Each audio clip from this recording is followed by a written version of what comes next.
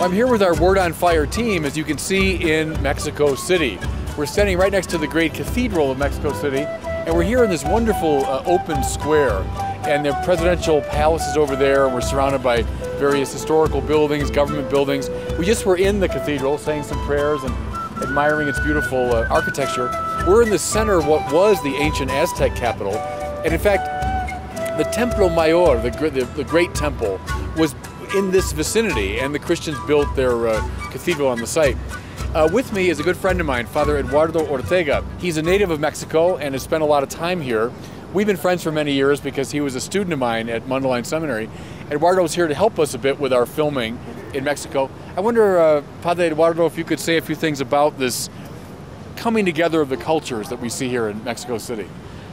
Bob, as you said, this is a very interesting place, and where two cultures meet per se. We have the Templo Mayor and what we have the cathedral. This is precisely what is known in history, the place where Tenochtitlan was established, was founded. That's the capital city. That's the capital city, yeah. And the Aztec would see this place as the center of the universe.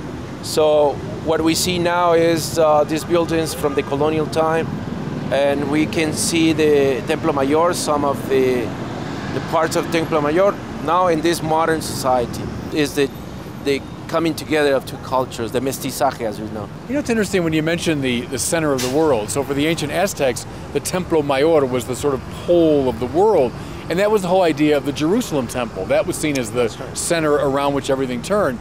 So of course, when the Christians came, they said, well, we're going to put our church, which is itself the center of the world. Every Catholic church where the Eucharist is celebrated is the point around which everything else revolves. So that archetypal religious idea of the pole of the world, that's here very much, isn't it?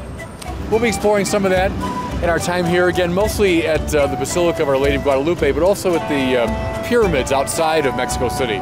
So please follow us on the web, and we'll give you some updates as we go. And please continue to pray for us as we produce this world-spanning series of Catholicism. God bless you.